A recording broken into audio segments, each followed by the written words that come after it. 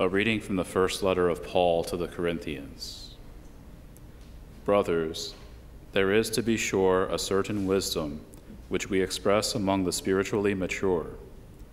It is not a wisdom of this age, however, nor of the rulers of this age, who are men headed for destruction. No, what we utter is God's wisdom, a mysterious, a hidden wisdom. God planned it before all ages for our glory. None of the rulers of this age knew the mystery. If they had known it, they would never have crucified the Lord of glory. Of this wisdom it is written, "Eye has not seen, ear has not heard, nor has it so much as dawned on man what God has prepared for those who love him." Yet God has revealed this wisdom to us through the Spirit. The Spirit scrutinizes all matters, even the deep things of God. Who, for example, knows a man's innermost self, but the man's own spirit within him? Similarly, no one knows what lies at the depths of God, but the Spirit of God.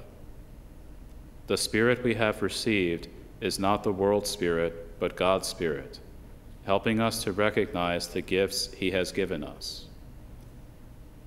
We speak of these not in words of human wisdom, but in words taught by the Spirit, thus interpreting spiritual things in spiritual terms.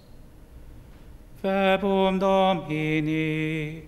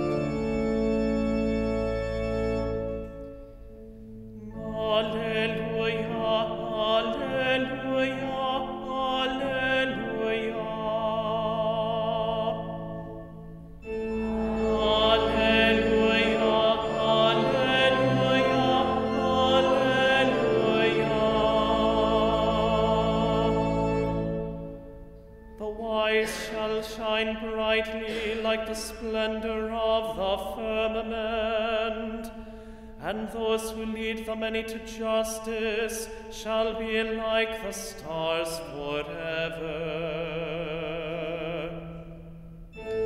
Alleluia, alleluia, alleluia.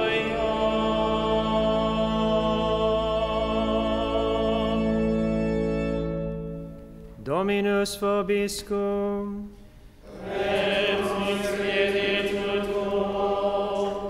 Lectio Sancti Evangelii secundum Matteum.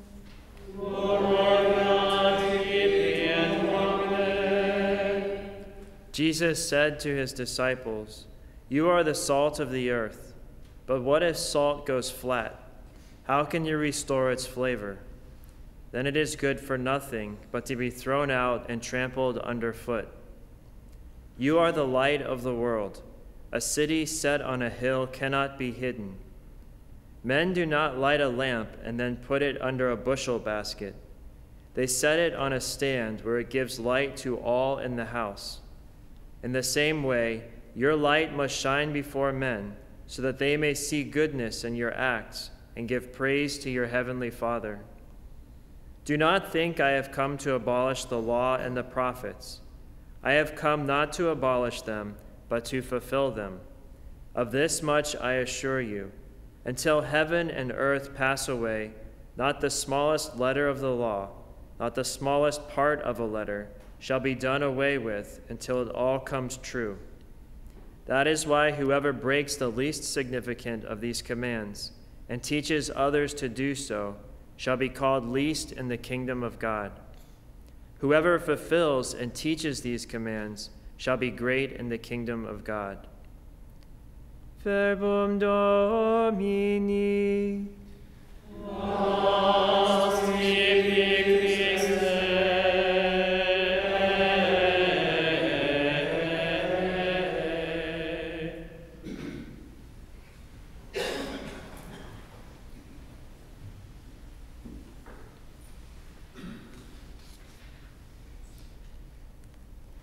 Today, the Franciscan family is celebrating the feast of Saint Bonaventure, and I would encourage all of you to go to the Vatican website and do a little research on our Holy Father's general audiences that he delivers every Wednesday.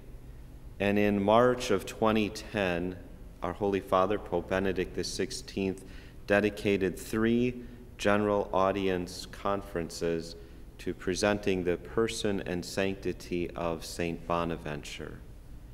And as he began that series of conferences, he said, "I confide to you that in broaching this subject, I feel a certain nostalgia, for I am thinking back to my research as a young scholar on this author who was particularly dear to me.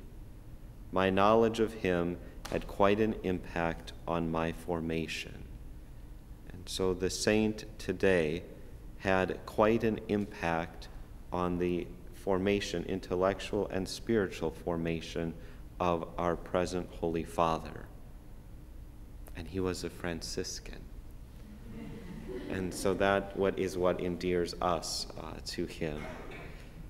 He lived in the 13th century. We believe he was born around the year 1217, and he died in 1274, and so his life shortly overlapped the life of St. Francis. And his name in birth was Giovanni, or John, but he received this name Bonaventure in religious life.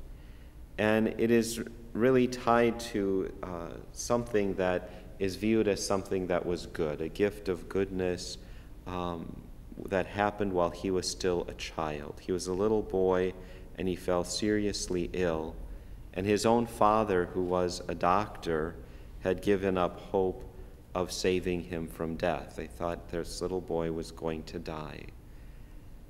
But the mother of Saint Bonaventure pleaded and begged with Saint Francis of Assisi, who had recently been canonized, and this little boy recovered. Now, his parents did not immediately say, "Now you must go and become a Franciscan." Rather, he grew up, he went off to university, and he actually received quite a respectable graduate degree. And he, like many young men, asked the question at that point, well, what am I supposed to do with the rest of my life? And he was in Paris at that time, and who came into the town, or who he witnessed, was these Franciscan friars. And he was very impressed by their fervor and their evangelical life, their life of the gospel. And later he would explain that the reason for his decision, so he went and tried to follow, imitate them, knocked on their door and asked for acceptance into the order of Friars Minor. But later on he would explain that the reason for his decision is that he recognized the action of Jesus in St. Francis and in this movement that he had founded. In a letter that he addressed to another friar, he wrote this. He said, "I confess before God that the reason which made me love the life of Blessed Francis most is that it resembled the birth and early development of the Church. The Church began with simple fishermen and was subsequently enriched by very distinguished and wise teachers. The religion of Blessed Francis was not established by the prudence of men, but by Christ." And so this was something that he found attractive. The men that he would have been seeing as a young man were some of these early followers of St. Francis, who were like the simple fishermen that Christ called to follow him. St. Bonaventure was going to be one of these rather distinguished teachers who would be called to the Franciscan order, and is known as a very wise man and a brilliant teacher and a great guide for the Franciscan order. He, in the year 1257, was elected as the Minister General of the Franciscan order, and in that capacity, he served in that capacity for 17 years, and in what he did as the Minister General, he earned the title or the honor of being considered the second founder of the Franciscans. St. Francis had died in the year 1226, and here's Bonaventure becoming the Minister General a little over 30 years later, and the order of Friars Minor had reached already more than 30,000 friars scattered throughout the West. They had missionaries in North Africa, the Middle East, and even in Peking. Now, anything that grows that fast is going to be a little bit kind of top-heavy or get a little bit dizzying. And that's what St. Francis was stepping into. He recognized the need to consolidate this expansion and to bring unity to all of these different friars. What he was facing is that there was a very likely chance of an internal split that would happen among the followers of St. Francis. And so he wanted to identify clearly the charism of St. Francis and to try to unite the effort and the life of these friars. Now, if you read the history of the Franciscan order, some of these people were quite the characters. You know, they had all kinds of ideas and going in thousands of different directions, just like Franciscans today, who are not as focused as the Dominicans or the Jesuits. We're wild, you know, and they're kind of like these ideas that are happening. The Holy Spirit is moving actively among Franciscans, you might say. But St. Bonaventure is recognizing this and seeing that all that happened by this call, this grace that the Lord had given to St. Francis, all of these men coming to follow his way of life, that could be destroyed or run the risk of destruction. And so he regulated the daily life of the friars, and he encountered opposition in doing that. And yet he really was establishing them in the church and helping to give an identity to to the Franciscan order as a legitimate religious community operating within the church. And he did this, yes, through legislative measures, but he also recognized that it was necessary for all of these followers of Francis to have a shared ideal and motivation, that they needed to have an authentic understanding of the charism of St. Francis, of his life and of his teaching. And so as he traveled around among the different provinces of Franciscans, he spoke especially to those who had lived with St. Francis, who had met him and who knew him. And he created or wrote this biography of St. Francis. We call it the Major Legend, but don't be confused by that word legend, but really the authoritative life of St. Francis of Assisi. And this has served the Franciscan order so well throughout the ages. It was in his writing of this life of St. Francis that he went up to Laverna, to the place where St. Francis had received the stigmata. And he was reflecting on these powerful things that the Lord had done in the life of St. Francis. And a friend of his by the name of St. Thomas Aquinas, who had respect for Bonaventure, was passing through that region, and he decided to stop and to visit St. Bonaventure. Now, when you go to Mount Laverna today, there's a friary or a monastery there, and there is a cell that they have preserved where St. Bonaventure was there praying and writing this life of Francis. And when St. Thomas Aquinas was brought to that cell, they pushed the door open, and St. Bonaventure had been caught up in ecstasy. And St. Thomas told those who brought him there, "Let us go and leave one saint reflect on the life of another saint." And so he already recognized the sanctity of St. Bonaventure.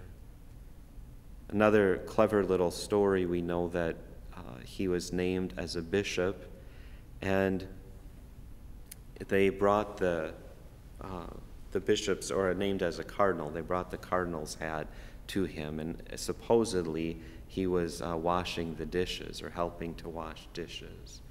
And to show his detachment from such things, he simply said to the delegate of the Holy Father, "Well, hang that hat up over there on that tree and I'll get it later." Now, most of us would, "Give that to me. I don't need to be washing the dishes. I need to be wearing this beautiful red hat, But it shows that he's a real follower of St. Francis, that detachment from such worldly recognition or titles. And we're told as he guided the followers of St. Francis that it wasn't just in ways that were legislative or by rules, but that he was concerned about the spiritual well-being of these men, and that his decisions, they say at the root of his government, this was what the Holy Father said, at the root of his government, we always find prayer and thought. All his decisions are the result of reflection, of thought illumined by prayer. And this is very difficult for priests today. It's very difficult for bishops. It's very difficult for religious superiors.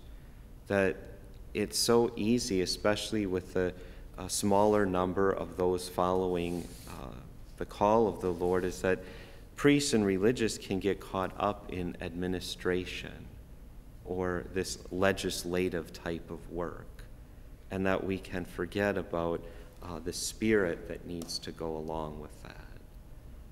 This sense of being at the service of the others and their spiritual well-being. I know for myself, at times you have to really kind of beat yourself and say, enough with the paperwork, enough with the administration, and go to the chapel.